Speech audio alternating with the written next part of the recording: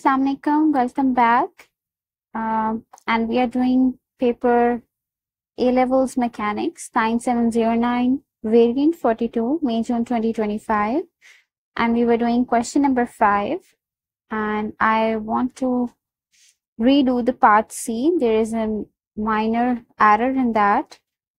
They say that when the system is released, when the system has been in the motion for 1.5 seconds, the string attached to A breaks. Okay, the string that is attached with this particle A breaks somewhere. So they say that find the total distance that A travels up the plane. The important point in this one is that it travels up the plane from the instant that the system is released from rest to the instant that A comes to instantaneous rest. Okay, so they are talking about what part of the journey they are talking about. They say your particle A is moving up the plane and it has covered some distance in 1.5 seconds. Okay, it has been in motion for 1.5 seconds. So first we will calculate the distance that is covered in these 1.5 seconds. Then they say the string breaks somewhere.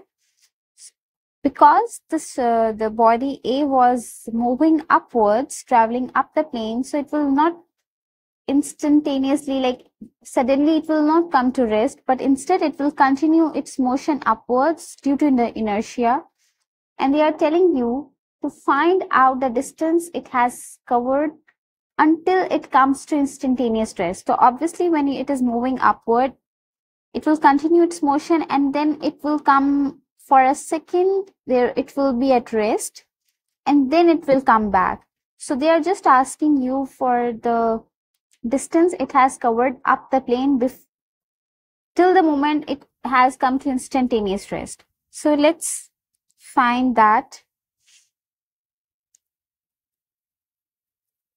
First, we have found how much distance it has covered in 1.5 seconds. In this part, first we will find the acceleration with which it is moving up the plane when the string is intact, and then the distance it has traveled with that acceleration. So I can write here when string is intact.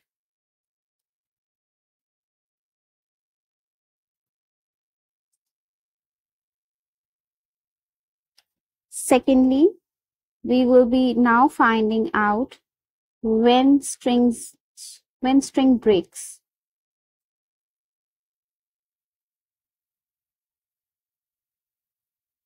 Now first, as usual, we must be finding the acceleration. Okay, so, and for that, because to find out the distance, we must first know with which acceleration it will be moving. Because now when the string breaks, the acceleration is now different than before. So for that, we will be using forward minus backward equals ma. Now, if the body is moving upwards, so this will be the direction of frictional force. Okay, so what are the forces? Forward, is anything making it move forward? No, nothing. There is no driving force. And backward is frictional force plus 3g sine 30. Obviously, this is also in the negative direction, like opposite, so I'm also taking it negative. Or you can take all the backward forces adding up together and then subtracting, writing the negative sign out of the bracket. But I'm just writing down all the negatives. Minus 3g sine 30. What is mass? 3a. Okay, 3 kg is the mass. Now frictional force is mu r minus 3g sine 30 is going to be 3 times 10 times sine 30 is half equals 3a. Now what is mu? This is the value for mu and this is the value for r. So mu is 11 over 15 root 3 and r is 15 root 3 minus 30 over 2 is 15 equals 3a. So 11 minus 15 is minus 4. Okay, this was also negative, so it will be minus 11 minus 15 would be minus 26.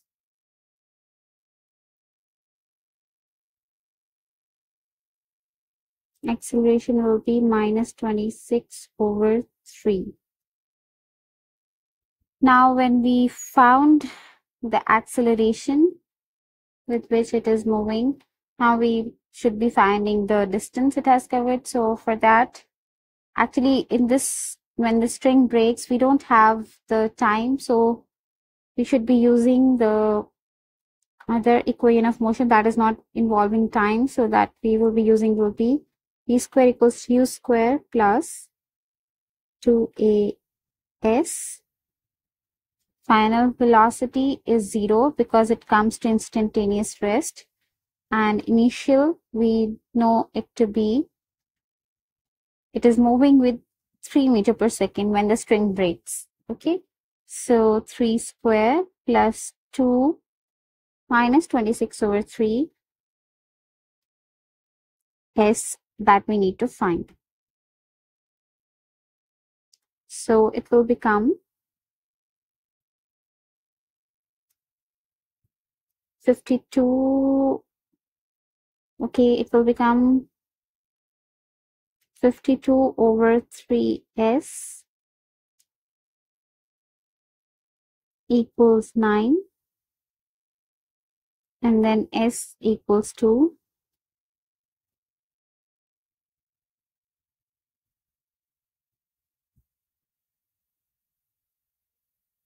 (27 over 52), that is 0.5192.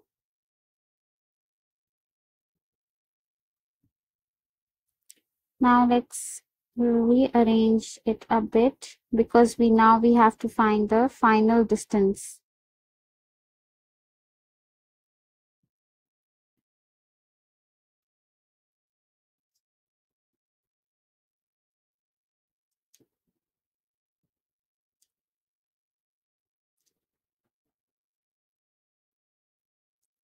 Okay, and the total distance will be the distance first covered when the string was intact. Okay, and that was 2.25 meter. And now the distance covered when the string breaks, so 0.5192. So the total distance is 2.7692. So this was the whole thing. The only problem arises when we didn't taken this thing into account, that just the body is going to just move upwards. They're just asking for the distance it has covered when it travels up the plane. Okay, the body is not coming down instantaneously. Suddenly it will just continue to move forward due to inertia. So that's all about question number 5, part C. I hope you understand this. Thank you.